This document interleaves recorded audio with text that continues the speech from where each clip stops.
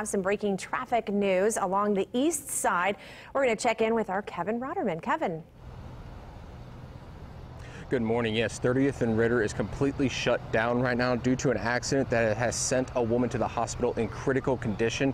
It is involving this tow truck you see here in the center of your screen and another car. Now, the driver of the tow truck is okay. I am told that they refused medical treatment, but like I said, the woman was taken to the hospital in critical condition. Expect the intersection to remain blocked for some time. Police have their emergency tape stretched across the intersection, so that it looks like they will be doing a full investigation.